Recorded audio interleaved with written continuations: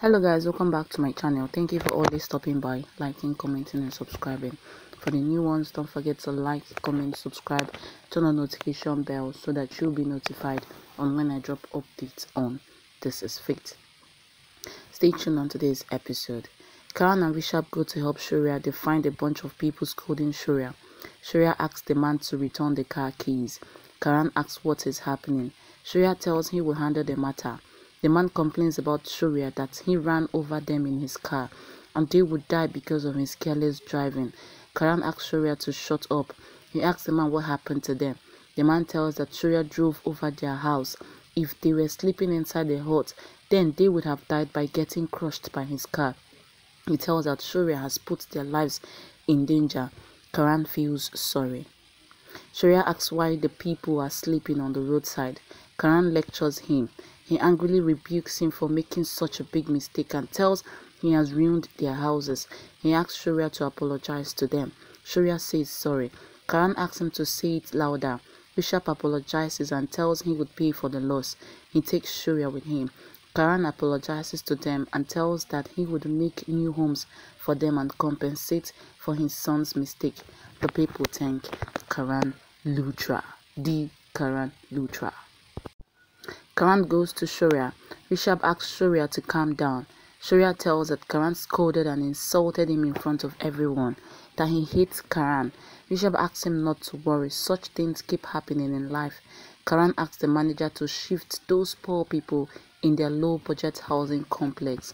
He doesn't want the poor people to sleep on the roads. He is disappointed with Shaurya. He asks him to arrange houses for them as soon as possible. He asks Rishabh what he would say now. He tells that he would be the best businessman, but he is a failed father. He can't handle Shaurya and can't understand him. He gets angered. Rishabh asks him to calm down. Karan asks him not to calm him. He asks where Shaurya is. Rishabh tells him he has sent Shaurya home. Karan tells that Needy should teach some manners, values and kindness to Shaurya. Rishabh tells that it's Shaurya's age to fly, so let him fly. He reminds Karan of his young days. Karan tells he wasn't irresponsible and careless like Shaurya. Rishabh asks him to calm his mind. Preeta and Rajvi bought the bus. She tells that Shriti and she used to stay in Mumbai. She adds that she used to practice physiotherapy. She doesn't remember when Shriti got married and got a son. Rajvi feels sad. He remembers Shriti's words. Preeta tells that Shriti has given him to her. She feels at peace and secure when he is with her. She tells he would protect her from every problem and she is sure of this. He promises her. She tells that she doesn't understand what she's saying. She thinks a lot of him and he is her son. He gets happy. He knows he is her son, so she finds him so affectionate. He wants to make the Lutras pay for their mistakes. He thinks he's going to Mumbai with the motive to ruin his dad and get justice for his mom. The boss leaves. Preeta tells him that Mumbai is a city of dreams. He likes to see her positive. She asks if he's excited to go there. He tells he has a big dream and he will not return until his dream gets fulfilled. She tells all his dreams will get fulfilled. He tells he got his mom's blessing now and his dreams will get fulfilled. She tells that her blessings are always with him. He wants revenge on Karan. Karan calls Needy and asks her if Shaurya has come home. She asks what's the matter. She tells that Shaurya didn't come. He tells that Shaurya isn't acting humanly. He asks her to explain to Shaurya, who just listened to her. He tells her Shaurya should be at home and he shouldn't go anywhere. She asks about the matter.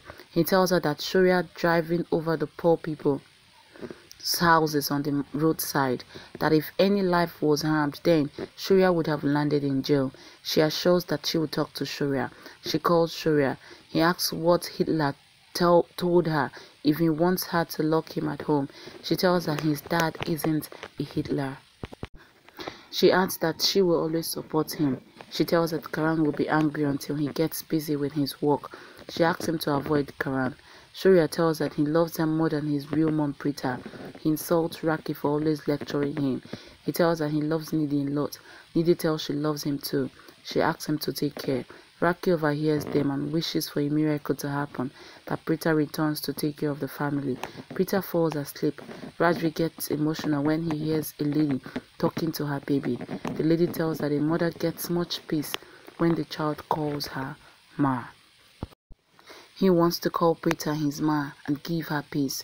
He tells her Preeta is a complete woman. She was married to Karan. She was a good wife and a good Bahar, and they didn't deserve a good person like Preeta. He doesn't forgive Karan, who has snatched his right to call Preeta his mom. He asks Karan to be prepared because he is coming to ruin him. He wants Preeta to get her respect back. Shaurya is with his friends. He remembers Karan's words and gets drunk. His friends drive. He asks if they are going to Shaurya's farmhouse. Shaurya hits Karan and Preeta and asks for a beer. His friend tells they would stop at a nearby daba and buy as much beer as he wants. Rajvi and Preeta get down at the daba when the boss halts there for some hour. Rajvi asks Preeta to go inside. He will go to the washroom and come. Sandy drives Shaurya to the same daba. Shaurya tells that the daba isn't his type. He doesn't think he should go inside. He tells him it's good to sit back in the jeep. He asks Sandy to go and get the beer. Raki tells Nidhi that she heard everything that Nidhi and Shaurya were talking about. Nidhi tells that she is aware of this. Raki asks her if she's happy that Shaurya loves her more than Preeta. She tells her Nidhi should have told Shaurya that Preeta is also important. She had a reason and she was helpless to leave her alone. She isn't alive and that's the reason she isn't with Shaurya. She cries for Preeta and asks Nidhi why she didn't teach Shaurya to love his mother. She knows Nidhi has raised Shaurya with much love. She tells her Shaurya listens to Nidhi, so she should explain to him. She tells Nidhi that it's her duty. Nidhi tells she will talk to her clearly.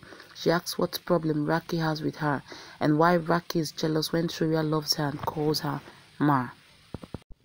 She asks why she can't see Shaurya listening to her.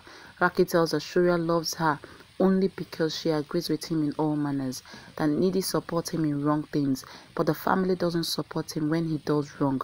She feels Nidhi loves him so much to avoid being called a stepmother. She asks her to balance things and love Shaurya, teach him discipline. Nidhi calls her sentimental. She tells her Preeta gave birth to Shaurya and she is thankful to Preeta, but Shaurya is her son now. She has raised him and spoiled him too.